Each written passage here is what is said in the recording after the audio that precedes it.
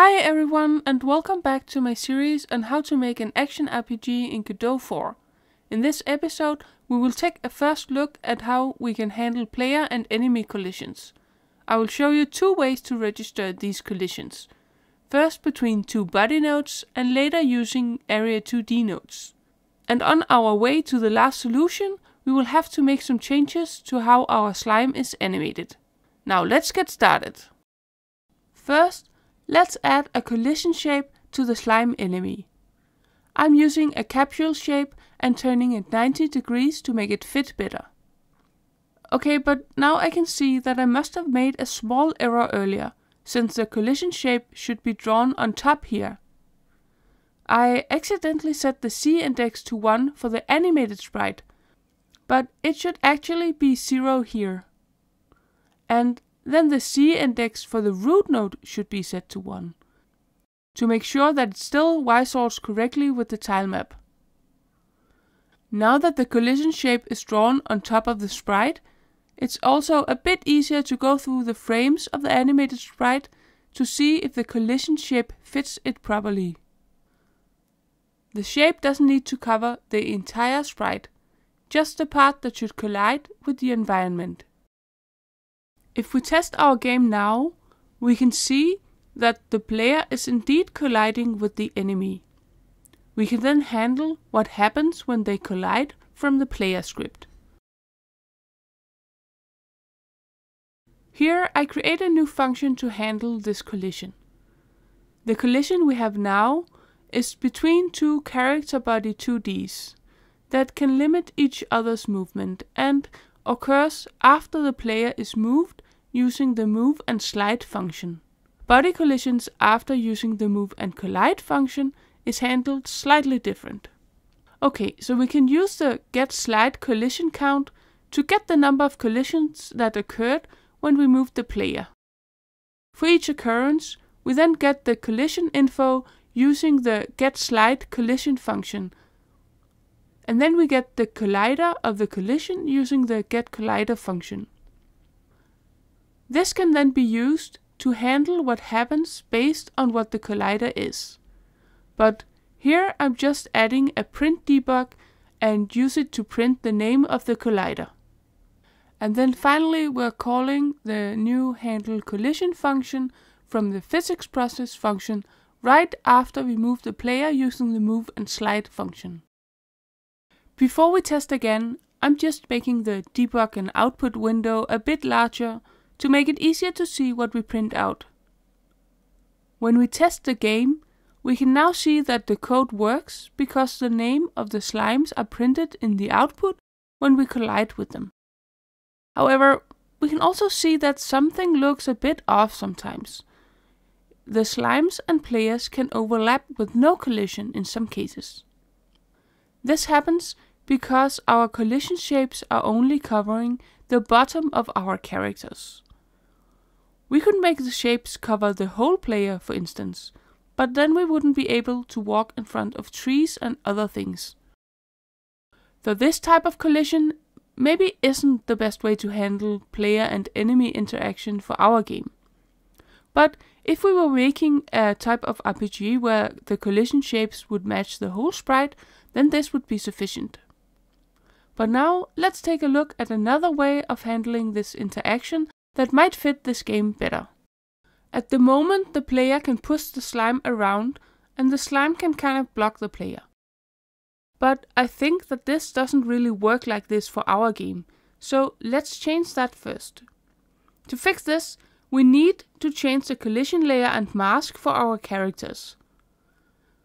The player is currently on layer 1 and looks for things in layer 1.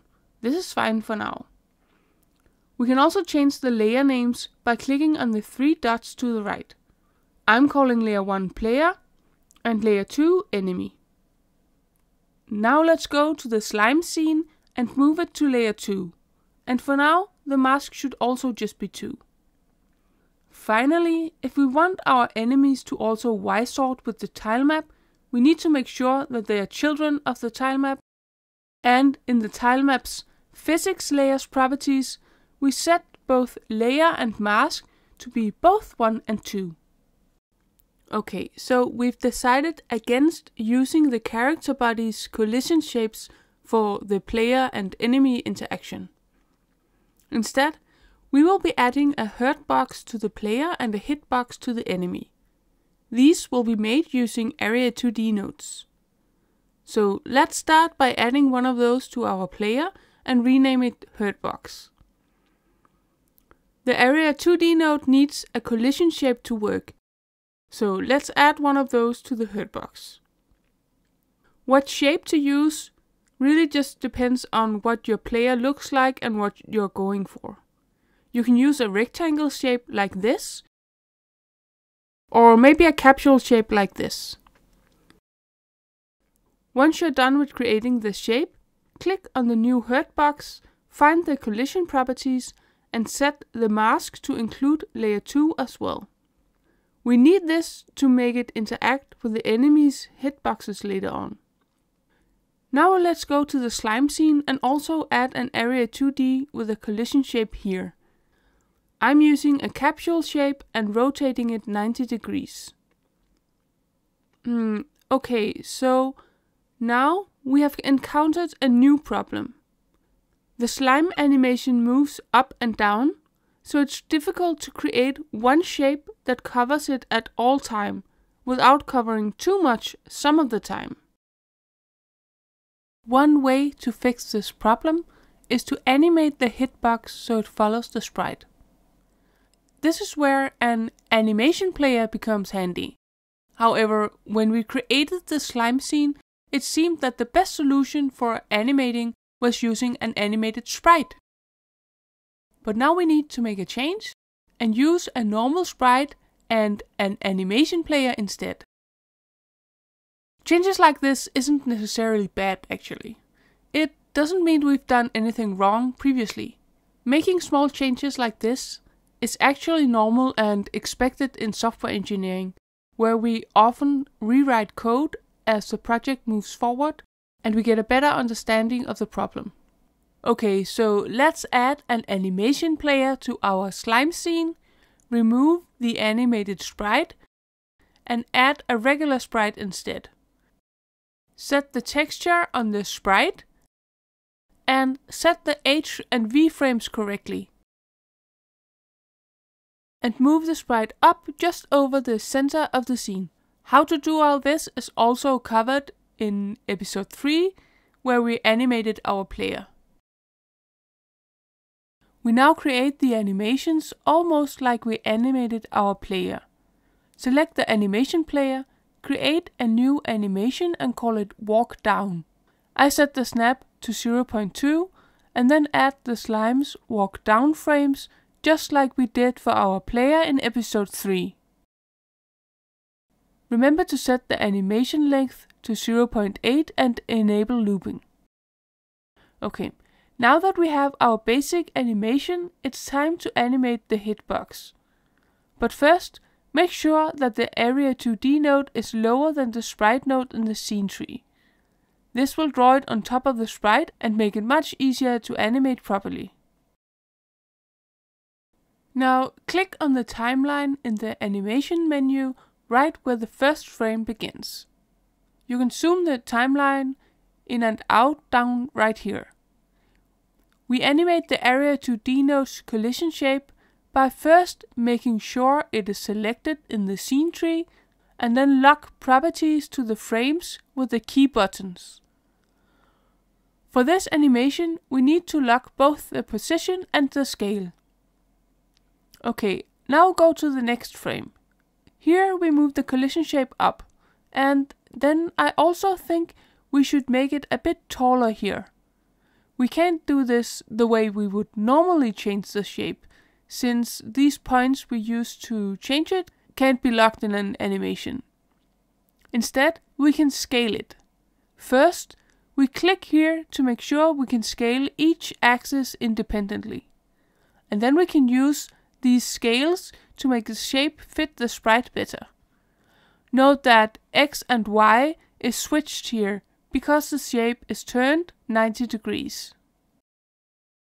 Now, I think the shape is also a bit too wide, So I'm setting the Y scale to 0.9, and then I lock both the scale and the position to the frame. I edit and lock the collision shape the same way for the last 2 frames. For frame 3, I move the shape a bit up, and for frame 4 I move it back down and reset the scale. When we play the animation, we can see that the shape now moves up and down with the sprite.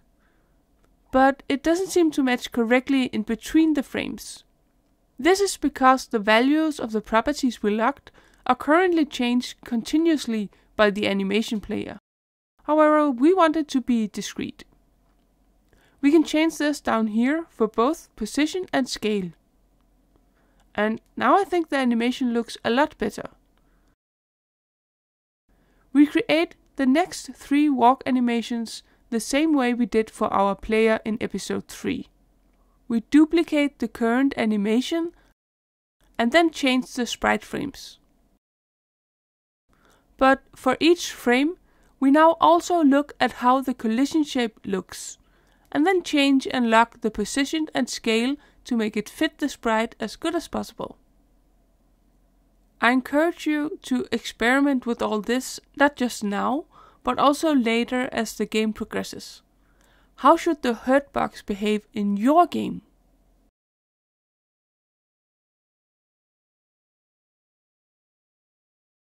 To use the new animation, we only need to make a small change to the slime script. Our animations variable should now be set to our new animation player instead of the old animated sprite. And now I see one tiny bug again. The slime moving left and right here is only playing the walk up animation. When we first created the slime, it was only moving up and down, so I must have forgotten to enable the left and right animations in the script. The fastest way to fix this right now is to just go to the player script, copy the update animation function, and replace the slime's update animation function with this. And now all the slimes are moving correctly. Before I forget, let's also rename the slime's area 2D so we won't forget later that it's a hitbox. The last thing we will look at in this episode is how to register collisions between the slime's hitbox and the player's hurtbox. Let's go to the player scene and select the hurtbox. Then go to the node menu, right-click on the area entered signal and click connect. For now, let's just use the default settings here and click connect. Okay, so now this function will be called whenever an area is entering the collision shape of the player's hurtbox. We will do more things here in later episodes, but for now, let's check if the area's name is hitbox and print the name of the entering area's parent if it is. When we test again, we can see that the slime's name is printed when it starts to overlap with the player. We can use this setup later to decrease the player's health, make it blink, or have other kinds of reactions to touching the slime. Well, I think this episode is getting a bit long now, so I will just end it here. Next time, we will give the player health and create our first GUI to visualize the health. Bye!